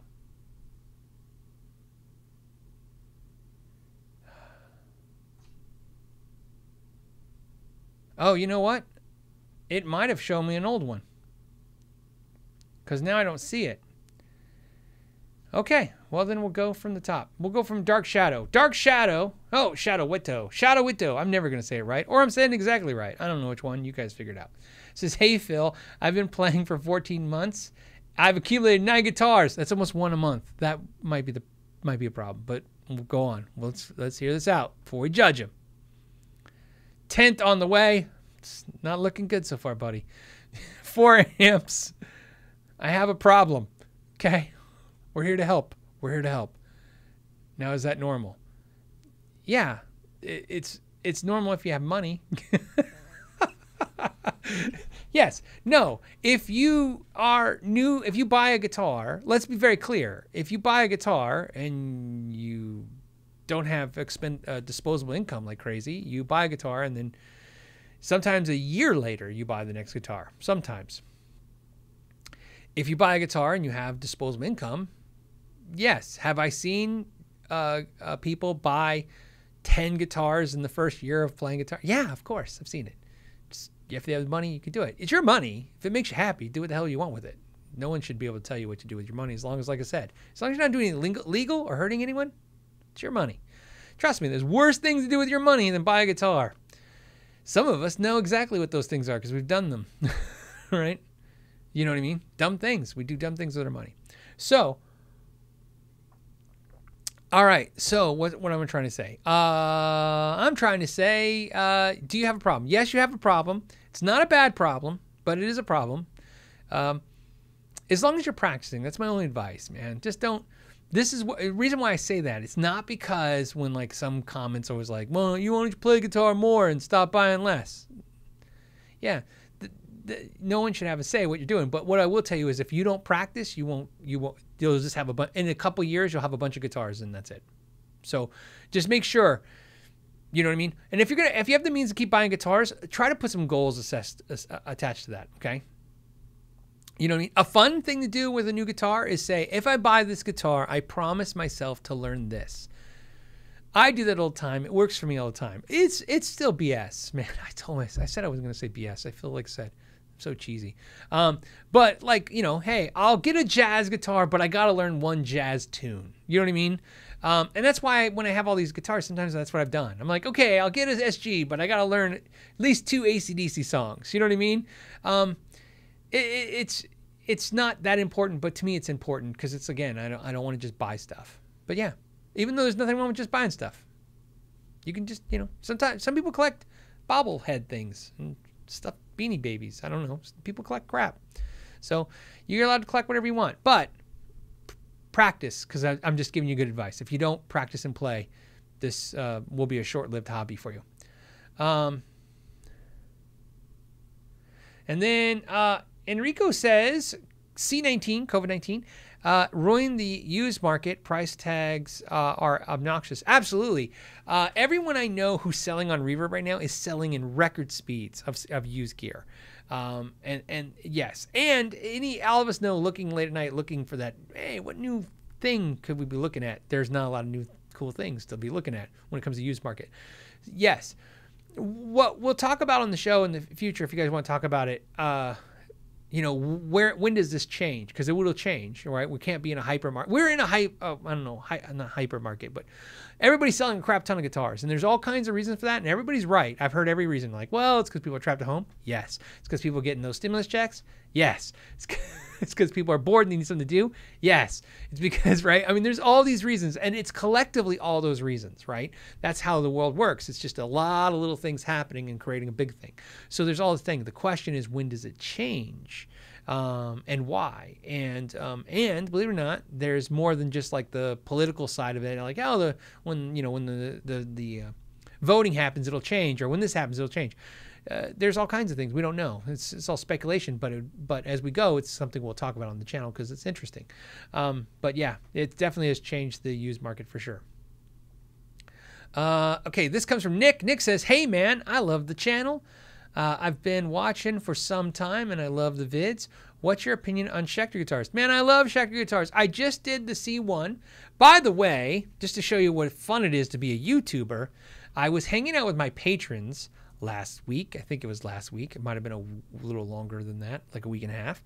But I was hanging out with the patrons and we were talking about the channel, and I was showing them how I made $17 on the video I did of the Schecter for $31,000. Now, I wasn't whining and complaining. I was showing them for informational purposes, right? So I just want you to have context of it. I found out since the reason why it's so low is because it had the word exotic in it, and somehow that flagged or changed the advertiser. So if you look at that video now, it doesn't say C1 exotic anymore. Yes, you have to watch what you're doing on YouTube. It's a different world.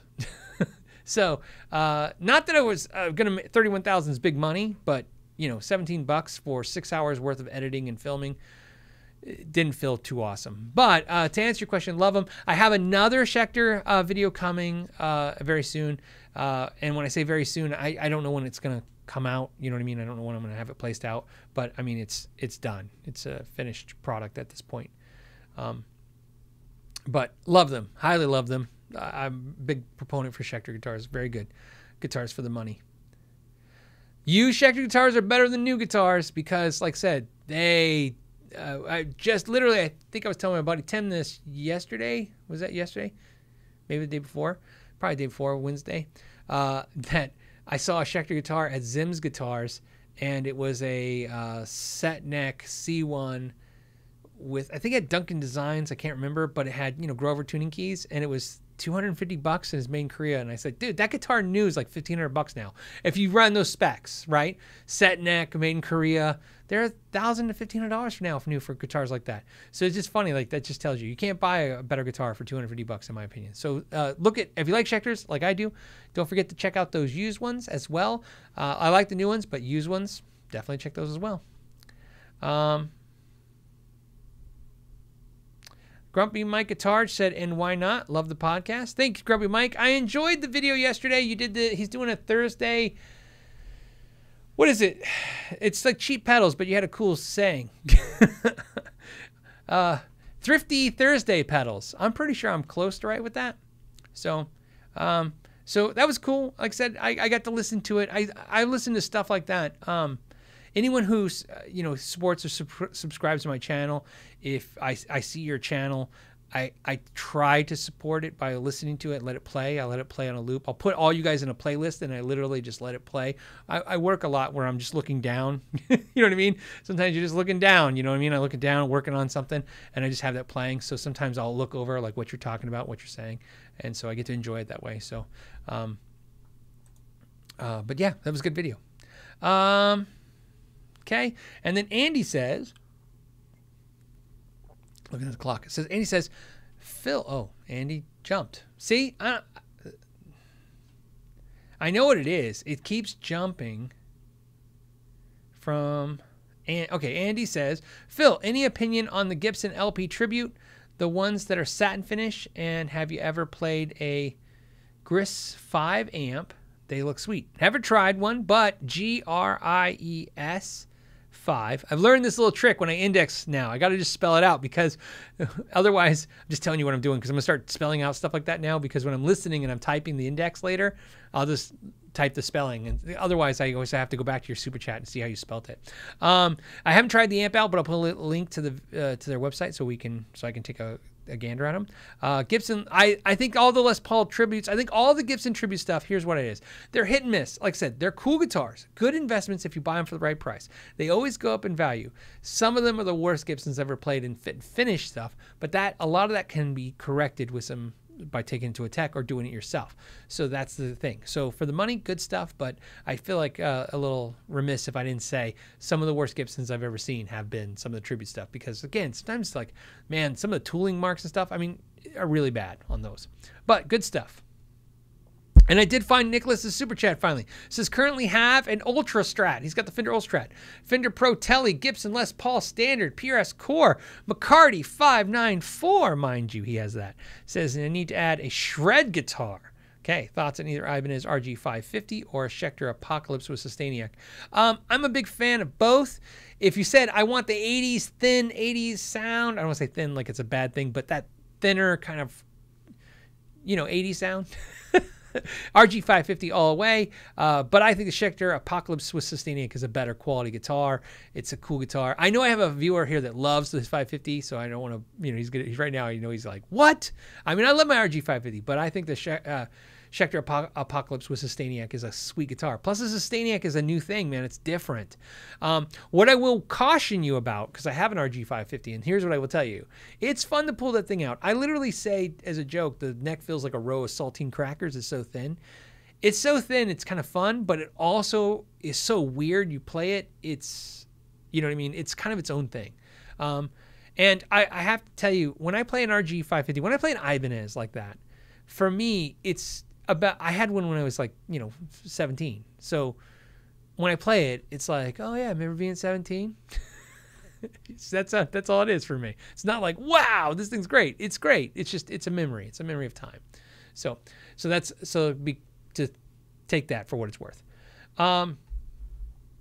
Okay, Ben says, after 15 years of playing Epiphone, I got a Gibson 17 Les Paul Tribute Gold Top Satin and a Spark.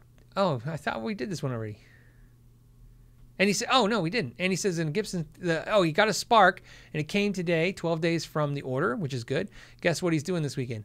I'm going to say you're going to play your Gibson into that Spark. Now, do I get some? Oh, I got $5 super chat for getting that right. That was pretty good. I did good.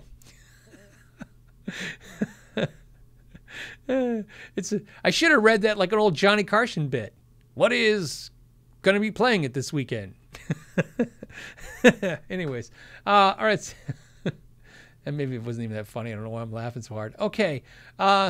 Jim says, from a marketing perspective, which products are the most overhyped? Okay, here's the question. Guitars, amps, pedals, cables, etc., or is it still all of them? I think it's hard. I think it's changed so much in the last few years that it's hard. It's not fair to say this, but over the time period, cables have been the most silly marketed thing. You know what I mean? Was it Vox? So many companies ended up doing it. I feel horrible saying Vox did it because Vox did do it, but there's probably others. Remember when Vox came out with cables? Like one was for bass guitar, one was for electric guitar. I know some of you really techie nerds are going to be like, man, but let me tell you the differences. Their low frequencies travel through the copper at a different speed. But I mean, it was just, I remember thinking like, what is that? What happens at you're at a show and you're like, hey, got a cable? Yeah, but it's for bass. Ah, crap, I have guitar.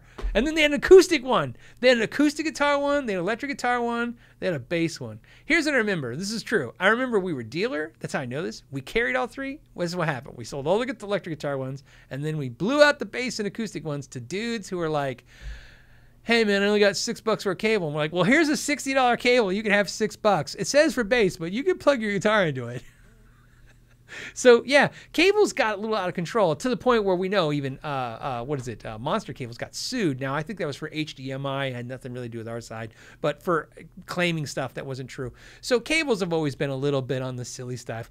The thing about cables that always made me laugh back in the day was cable companies, guitar cable companies that sold cables, were the only companies I knew that could walk in a shop and literally throw $100 samples at you like they were Twizzlers, like candy. Like I remember one guy came in with Ziola, it was $1,000. Was it $1,000? It was silver cable. It was like a $150 or $250 cable, $150 for like 10 feet cable, and he gave it to me.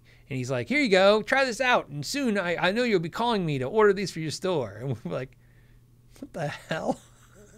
So yeah, we would get all these cables all the time. In fact, it was for years. It sucked. Well, it was great, but sucked because I had like 50. And my personal cables were like 50 mismatched branded cables of all these free cables I got over the years. So I just used those. And over time, why I said it sucked was you start realizing like I couldn't start telling the difference after time. Like, is this my $100 cable or is this my $20 cable? Like, I can't tell. It's just the same thing. So yeah, I mean, all of it's hyped, but the cables were always what stuck out. I think the cable thing's toned down, though. I think everybody's gotten more practical and realistic about cables. I don't think there's as many ridiculous claims about cables. Cables are important. Don't get me wrong. Okay, they are important, but some of the claims got a little silly. And then if I was going to say, just so you know, for fun, let's say you said guitars, amps, pedals, cables. I'm going to say cables the most ridiculous, then pedals, then guitars, then amps. Probably amps are probably the least. You know what I mean? Because it's hard to hype the amps. You know what I mean? I think in hype thing, the only thing that's hyped on amps is maybe hand wired for the most part. And here's the problem with that. Whether it sounds better or not, it's expensive to make because it takes more time to make it. So it's one of those things like it's more expensive, but it does take more time to make. So it does have, it's not like it's totally, BS. And I'm still going to keep using that word apparently, or the term. All right. I think I'm going to call it.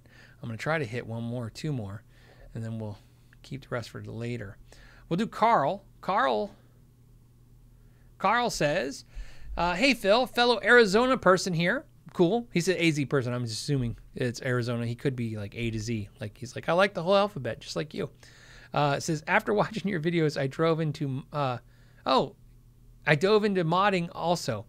Did a Kramer Beretta special. He goes, lastly, as he's saying Lassie, special Lassie. I think I just want to stay with what I understand. He did a Kramer Beretta special. He said, losing my fingers, feeling from MND. I got to read this first so I can process it. Hold on, guys.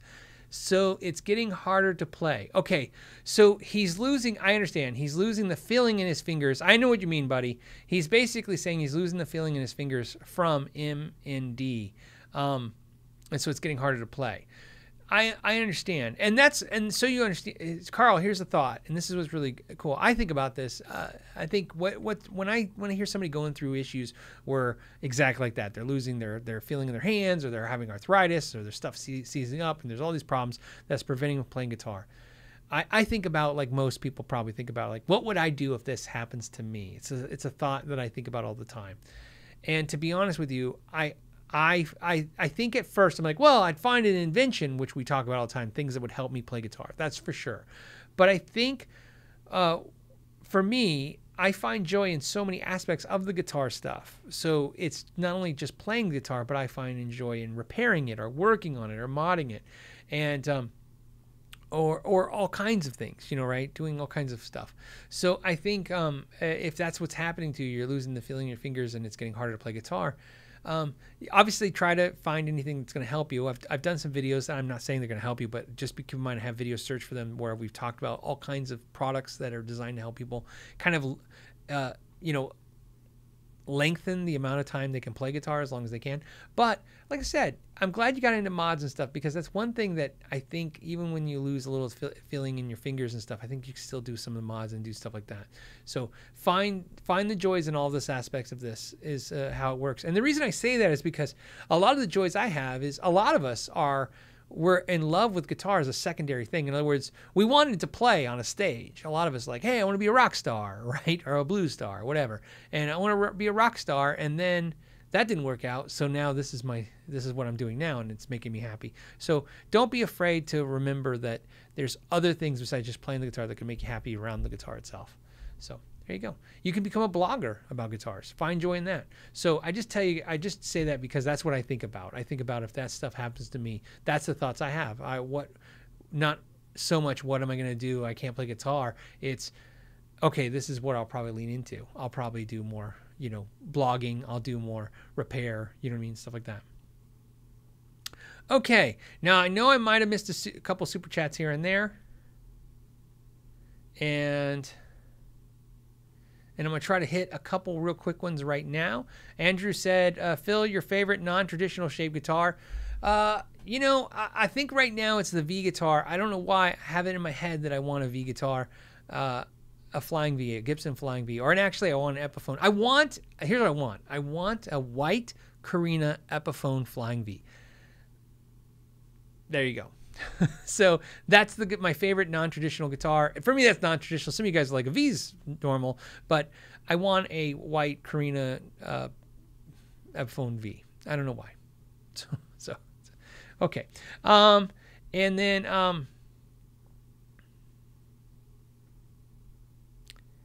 I think I got most of the others. Let me check real quick.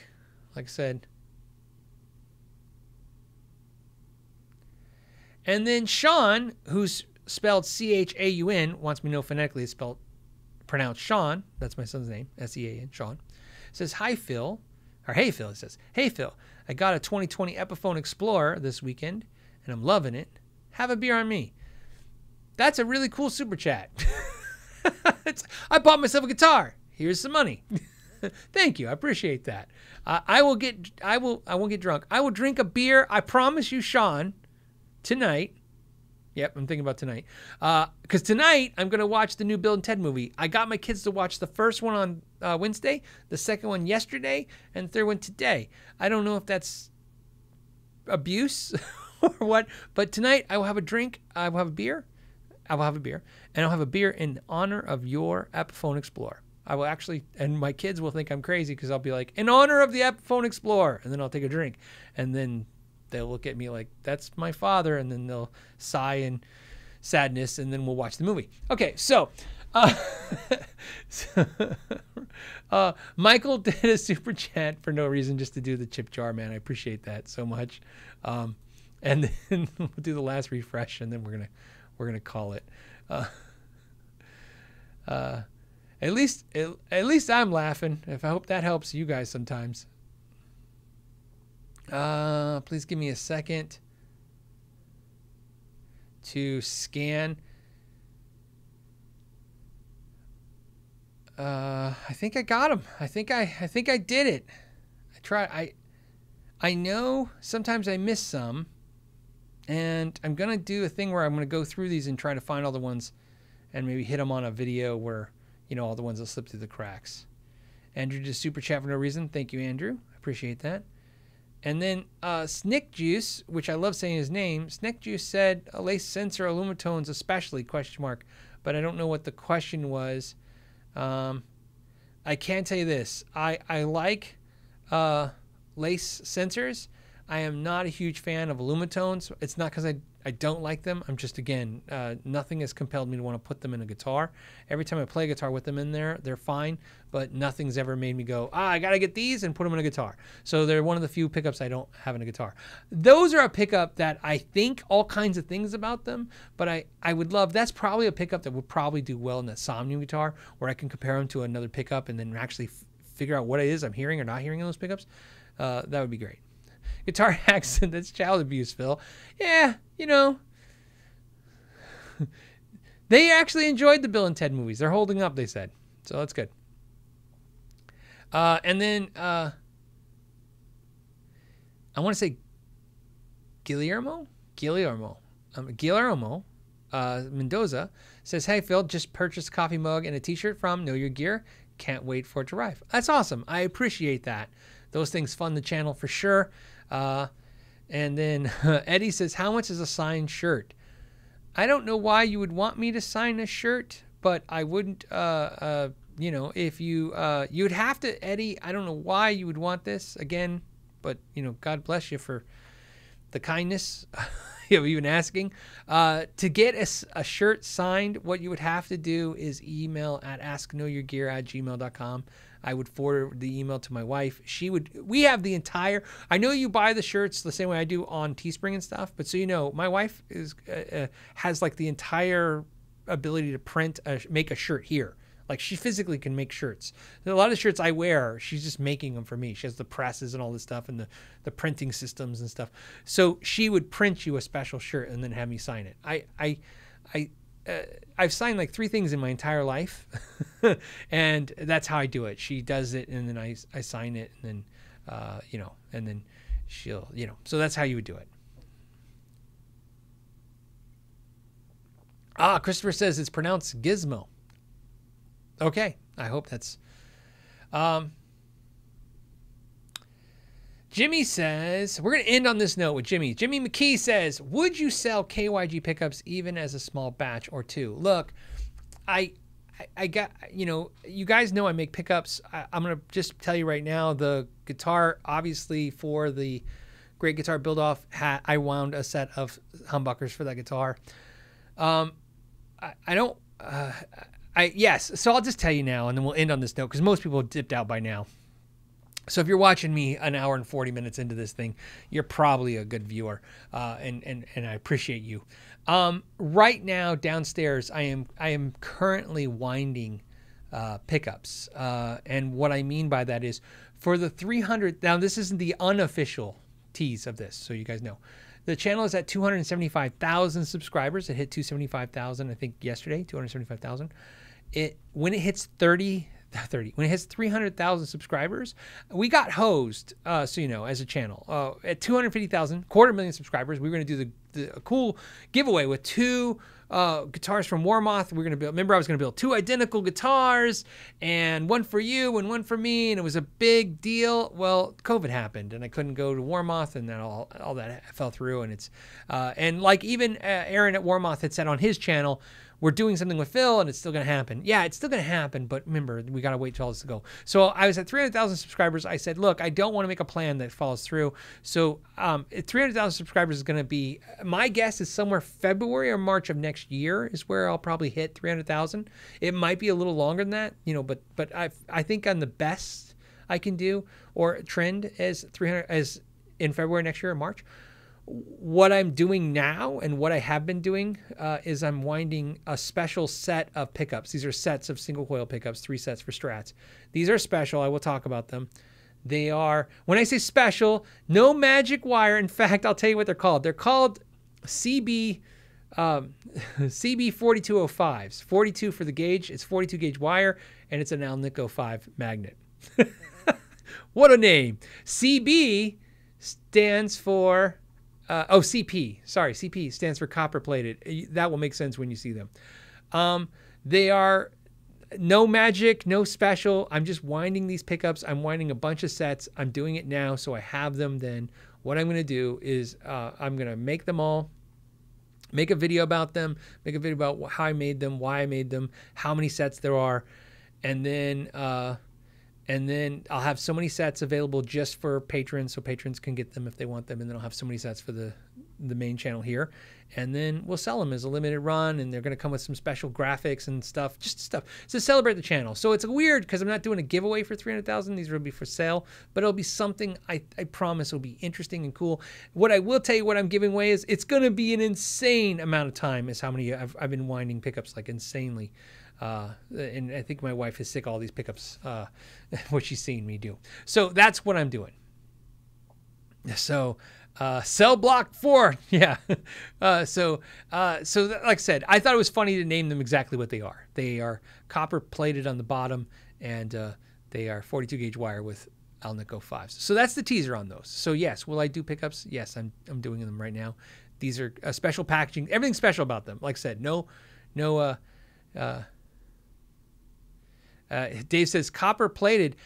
Here's the thought. I I've showed them to all my friends. I don't have one to show you. I'll show you the prototype right now. I promise if I had one relatively close.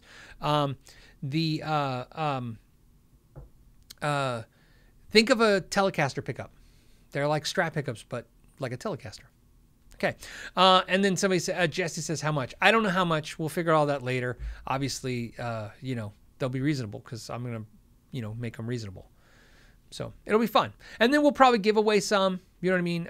In fact, you know, that is for sure too. So there'll be some giveaways, some stuff like that. So everybody will have a chance. It'll be like, that's what I'm trying to do. It'll be like we always do on this channel, something fun. Right? It'll be something that everybody gets to enjoy a video. Some people will enjoy winning it. Some people will enjoy buying it. You know what I mean?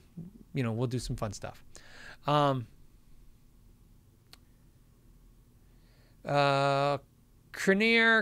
Siku. I don't know how to say it, man. I'm a name butcherer on this channel. It says, Phil McKnight, what are we as a small YouTuber expected to do in order to get a channel shout out from you? Cheers. You just got one, although I don't know what the channel is, so I'll put a link in the index. It's at the end.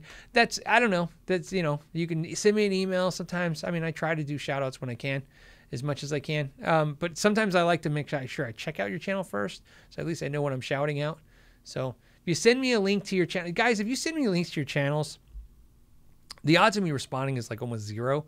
The odds of me actually clicking it and watching it on my phone somewhere when I'm waiting to get like my oil change or something, it's very good. So at least I'll see it. And if I see it, then there's an opportunity for me to maybe promote it one day. Again, I can't promise the world, man. I just can't. But I try, you know what I mean? I try to build this out so that we're all, you know, it's a bigger show than just me, I hope. On that note, I'm going to let you guys go. I want to hope you guys have a great weekend. I will let you know next Friday what I think of the new Bill and Ted movie and what my kids thought of it. So far, they liked the first two. They said the first one's better than the second one. Although my son said the second one made him laugh more. There's my official review on that. I'll tell you guys what I think. And then on that note, I will let you guys go. And until next week, I guess I'll say thank you for your time and know your gear.